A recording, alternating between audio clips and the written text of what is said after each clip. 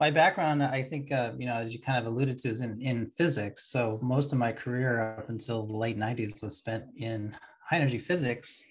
And I don't know if I had an epiphany or a revelation or what, but I decided that there's a lot of interesting stuff going on in biology. So I sort of did a bit of a phase transition and kind of, went into biology and biotechnology. And I've been sort of happily in that world ever since. Are we still in the heyday of this? Are we at the beginning of this biogeneration or the ability to do what you do? I think it's probably something like, where what physics was back in the 1920s, where people were, really understanding how things worked at a very fundamental level, physical principles and quantum mechanics. And we're kind of going through that now. I think that since the 1970s, roughly up through now, and I don't think the story is really over. It'll probably be another, 50 to 100 years of interesting work.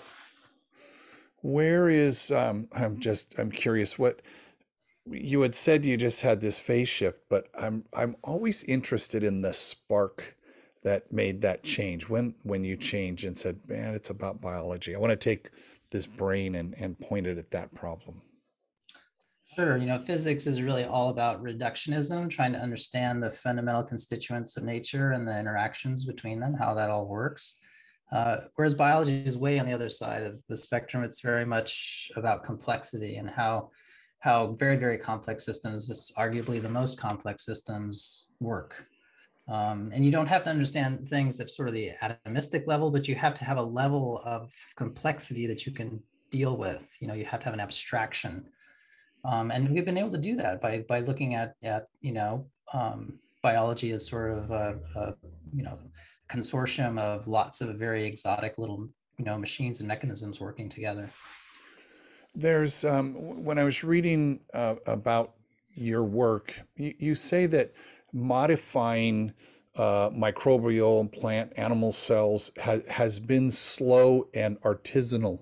And the word artisanal made me think of artisanal wines or craft grapes and jams and jellies. And it's like, that's not it. What do you mean by artisanal in this context?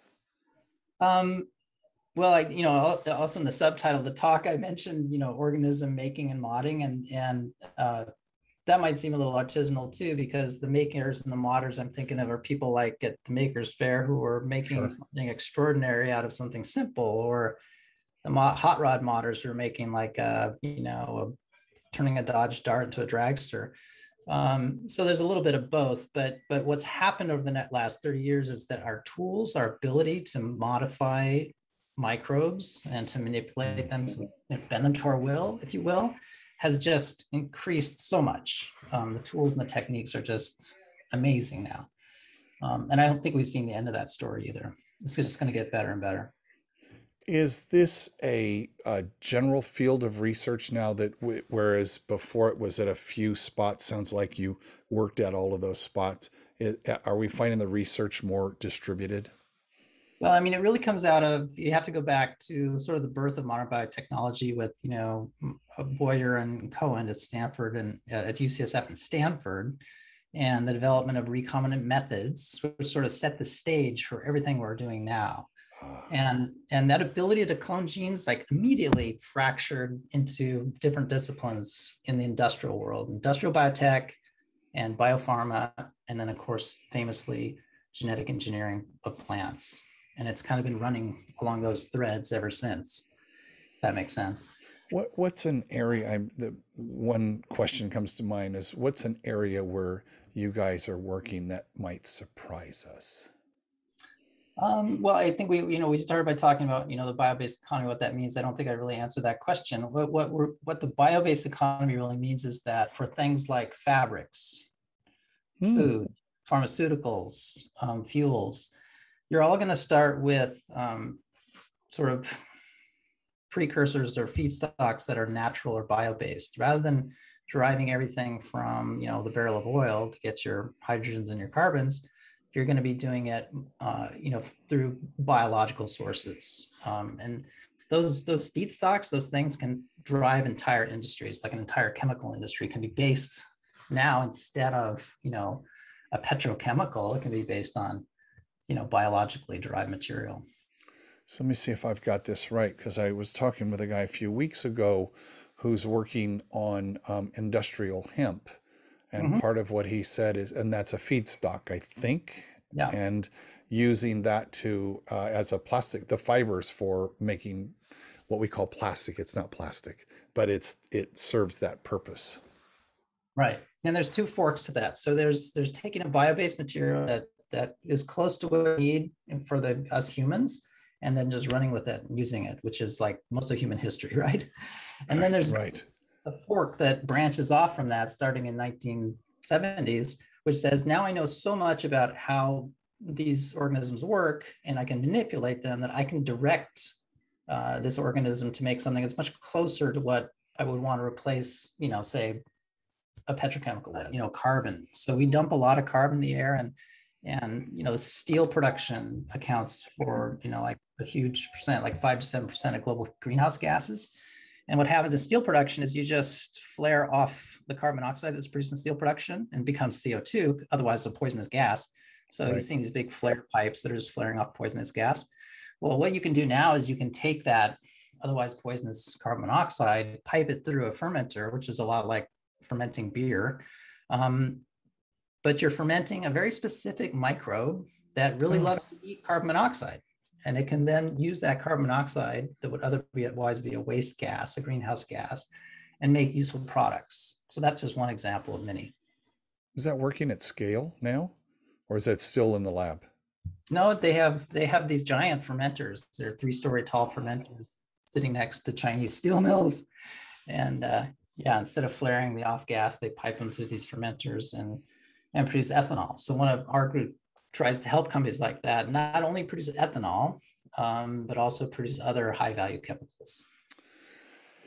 One of the things, so this you kind of opened my mind to, hey, there can be a biological replacement for things. And one of the challenges I know we have is in battery production and mining things like lithium. Is there a bio battery? That's the question. I finally got the question out. Is there a bio-based battery? You can make not very efficient batteries out of Hmm. monolayers of cells and so forth. I don't think that's a particularly good solution for the very high energy densities that you need for a battery. So I think in the near and long term, you're going to need these high energy density batteries to really kind of support that kind of thing. Just coincidentally, though, there there are people working on biomining. So there are Oh, microbes what's that, that? and I don't know too much about it, but there are microbes that will basically, attach themselves to metals. So you can actually help leach Huh. metals out of tailings using microbes. Of course, this is interest to people like the Chileans who have these, huge ponds full of tailings and so forth. They're trying to detoxify. Right. Interesting. One of the things that seems to come up, and there was a TED summit conversation about this, was the ethics around genetic manipulation. I'm curious, does that conversation happen when we're just talking about humans and cloning and that kind of thing, and kind of people don't care as much if it's with plants or other animals that are not human? Can you help us understand that debate? Yeah, I mean, we're a very egotistical species. So, of course, the closer it is to us, the more worried we are about it, and rightfully so. So when you're talking about genetic human engineering or things of that nature, even using genetically engineered T cells, for example, to fight cancer, people do have legitimate concerns over, how is that research done and how will it affect me and my health? Um, when you can get one step away from that and say, well, I'm genetically modifying a crop or a plant in order to better resist pesticides or insects, and that way I don't have to till the soil. It reduces runoff, it reduces the use of artificial fertilizer. But I'm eventually going to eat that genetically modified organism, Right. so that's close to humans too. So we worry about that as well. Then you get one step farther away when you're producing a cancer or life-saving drug that's been genetically modified. I mean, most of the drugs we take that aren't small molecules are basically, come from GMOs. But if it's going to save your life, you're happy to take that that drug. And then even one step farther away is the industrial biotech use that I just alluded to, where you just got a fermenter with a bunch of microbes eating carbon monoxide. Yeah, that's all good, you know. Yeah. So I think it really depends on how close you are to the human. Well, that makes a lot of sense. I'm reminded. I keep all my references to this world come from the TED stage, and they wheeled out 16 looked like library carts full of these binders that were very, very, very large, and it was solid, and they had printed out a DNA sequence, Mm-hmm. and apparently, I mean, it took up the whole stage, and they opened up one of the books, and it was just characters with no spaces for 1,000 pages per book, and there was I don't know how many linear feet of those books. And the part that is intriguing to me is you only need one of those pairs to be wrong for there to be a problem. I think that speaks to what you said earlier about the complexity of this field you're in. Yeah, that's a kind of a beautiful representation of the size of a human genome, and yeah, and then conversely, a single nucleotide sort of switch can give you sickle cell anemia. Right. So actually, those types of diseases where it's a single nucleotide sort of swap are the ones that people are most interested in attacking with these new technologies that Jennifer Doudna and Charpentier have developed for gene editing, because it sounds tractable. It says all I have to do is go modify one nucleotide. There are others that are multi-gene type of diseases that are much more difficult to attack. But yeah, the first ones people will go after are those ones that are single. They call them polymorphisms, but anyway, it doesn't matter. It's just a swap. Right.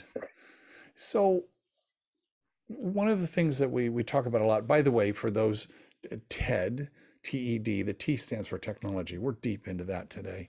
I'm curious about the role of AI in your work, because it sounds like just that genomic sequence we were talking about, there's tremendous amount of data that you're dealing with on a regular basis. How does AI help you? How has it helped you?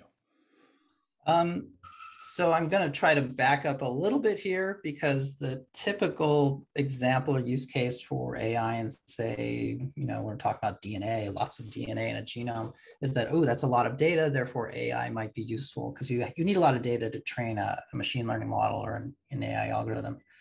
Let's back up for just a second.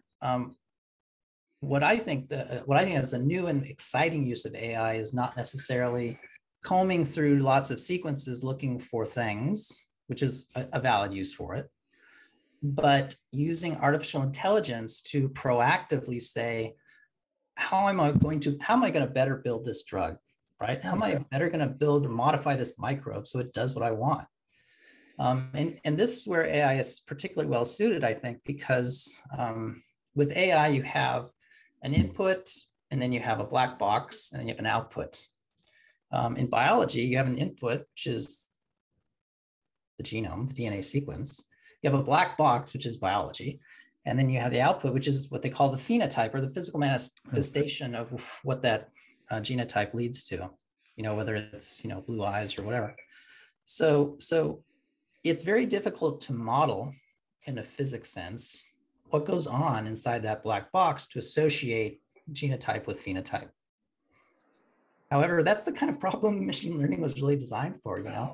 I don't know exactly, why this thing looks like a cat, but, train the neural net and it'll find cats on the internet. And I don't know exactly why this is a good, microbial pathway to tweak in this particular way, but it is. So let's learn that. Let's train a model based on that. And so that's the sense that I think is exciting for the use of machine learning and AI in the next 50 years, is how to actually proactively go and build something. That makes sense. Mike, I'm going to stay tuned to the Mike Fero channel for exciting developments. This is so far extremely exciting.